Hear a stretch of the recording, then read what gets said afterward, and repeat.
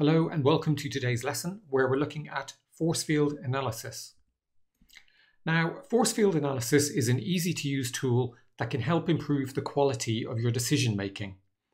And if you're leading change, then it's a great tool to minimize the resistance to change that your team experiences.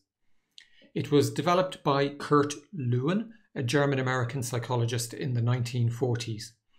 And he originally applied the model to social psychology, but it's frequently used today to help organizations make strategic decisions. Now, the model can be used to explain the logic behind why a decision has been made or why a decision hasn't been made. And it works on the basis that when we consider any decision, there will be forces in favor and forces against making that decision. The forces in favor of making the decision or change push against those forces that are resisting the change. So all the model is really saying, and you can see that on the image here, is that the forces on the left of the diagram, those driving for change, should be stronger than those on the right of the diagram, those resisting change, if you want a change to be successful. Now, when you're using the model, you score all the forces to see if the driving forces outweigh resisting forces. And when you do this, then there are three possible outcomes. So the first is that driving forces equal resisting forces. And in this scenario, an equilibrium will exist because you have a balance of counteracting forces. In this situation, change won't be possible and the status quo will remain. Now, the challenge for management in this scenario is to upset the equilibrium by increasing the driving forces and decreasing the resisting forces to make the change they want to see happen more likely to succeed. The next possible outcome is that driving forces are less than resisting forces. And successful change will not be possible in this scenario because the forces resisting change are stronger than those pushing for change. And the final scenario is where driving forces are greater than resisting forces. And here change is possible because the forces in favor of change are stronger than those resisting change. Now note the use of the word forces. It's very deliberate in the model. And that's because a force field analysis isn't an exercise in simply listing the quantifiable facts for and against making a change. It's also about understanding your team's attitude to change. What emotions might people be experiencing that cause them to resist the change? Now, you can use the model in one of two ways. First, you can use it to help you determine whether to move forward with a decision or not. Secondly, if you're managing organizational change, it can help you see what might be causing people within your team to resist change. Now, to make your change initiative more likely to succeed, you can then take steps to increase driving forces, reduce restraining forces, and in that way, your team is more likely to support the change, and therefore your change is more likely to be successful. Now, a force field analysis is often used in conjunction with the first step of Lewin's three-step model that you can see in the image here, also known as the unfreeze, change, refreeze model. And the first step of this model is to prepare and motivate your team to want to change before the process of actually implementing the change begins. Now, using a force field analysis during this step of Lewin's three-step model can help you create stronger and more compelling reasons for people to embrace the proposed change, and that's going to make the change more likely to be successful. So what causes people to resist change? Well, if you're responsible for leading change, then it can be useful to understand why people might resist change. First off, understand that resistance to change is completely normal because by its very nature, change is stressful and disruptive. But some of the main reasons people resist change are they perceive a threat from the change, such as they might lose their job. Inertia means they'd rather keep things the same as they are now. Maybe they disagree with your assessment of why the change is important and needs to happen. And finally, there might be a fundamental misunderstanding about the threat being faced by the business or the position of the organization, and that maybe is because of a lack of communication. Now, before we jump in and walk through the steps you need to do to create your own force field analysis, it can be helpful to look at a force field analysis example, so you get a good understanding of what you're trying to end up with once your analysis is complete.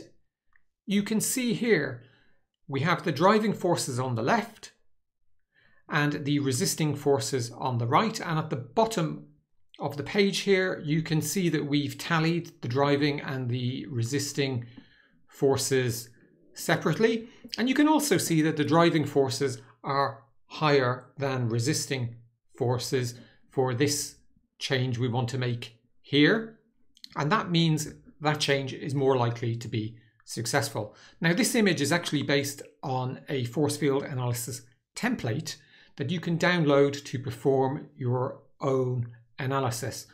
To get the template, just follow the link to the companion article to this video beneath the video. So by now you should have a good understanding of why force field analysis is useful, but how do you actually go about performing one in practice? Well, to do this, all you're going to need is the template you can download beneath this video or a blank whiteboard. But you should note that to achieve a high quality outcome, it can be helpful to perform the analysis as a group exercise with key stakeholders. So the first step of force field analysis is to define the future state you want to achieve or your future goal. Alternatively, you can write down the present state or situation if you'd like to understand the current forces at play. The second step is to brainstorm the forces driving change. Now, these forces can be internal or external. Internal driving forces might include a desire to increase revenue, profit or market share, or maybe a drive to change the organizational culture. External driving forces might include the fact that new customers are demanding new products or changes to products or services. Maybe new competitors or products make your current offerings outdated. The third step is to brainstorm the forces that are resisting change. And again, these can be internal or external. So internally, these could be certain staff are reluctant to relinquish power, or maybe the team or certain members of the team are fearful of losing their jobs. External forces might include things like your existing contracts with partners or suppliers would be invalidated, or you're worried about the response of existing customers, for example. The fourth step is to assign scores to each force you've identified. Now, typically you score each force from 1 to 5, with 1 meaning the force is very weak and 5 meaning the force is very strong. Once each individual force has a score, you need to tally all the driving forces and separately all the resisting forces, as we saw in the example image, to understand the total driving and resisting force. And you can interpret that as follows. So if the driving forces total more than the resisting forces, then change is possible. And the bigger the gap between the two values, the easier change is going to be. If the driving forces are less than the resisting forces, then change is simply not possible. And the bigger the gap, again, the harder it's going to be. If driving forces total the same as the resisting forces, then we have an equilibrium, but again, change will not be possible. Now, the final step is called make adjustments and apply. And this step represents the key strength of the model because it ensures that, firstly, you're crystal clear that the change is the right thing to do. And secondly, you can explain the reasons for the change in a manner that will most likely get your team to support the change. And of course, if your team support the change, then the change is more likely to happen successfully. So in this final step, your task is to try and increase your rating for each of the driving forces and reduce your rating for each of the resisting forces. Sometimes this won't be something you can do in the brainstorming session, and you'll need to draw up an action plan to make it happen. So for example, suppose your team was fearful of using new technology and you'd rated this a 5. You could draw up a plan to train your team to use the latest technology with the intention to help them realize that the new technology actually makes their roles more interesting and more varied. And once you've done this, you estimate you could reduce this rating down from a 5 to a 2. And by doing that, you will reduce the resistance to change. Now, there are several advantages and disadvantages associated with the model. In terms of advantages, then it provides an easy to understand visual summary of the forces for and against a change. The model encourages you to consider non-quantitative data as part of your analysis, such as how your team feels about the proposed change. By taking the time to maximize driving forces and minimize resisting forces, then the model allows you to present your decision in the best possible light to your team. And this makes it more likely that they'll support the change, which in turn makes it more likely that the change will be successful. In terms of disadvantages, then the output from the model is only as good as the quality of the inputs that go into it. So if key people are excluded from the analysis or the brainstorming session, then the result of the analysis is likely to be poor or inaccurate. And finally, substantial differences of opinion might emerge during the brainstorming session, but the model provides no guidance as to how to proceed when this happens.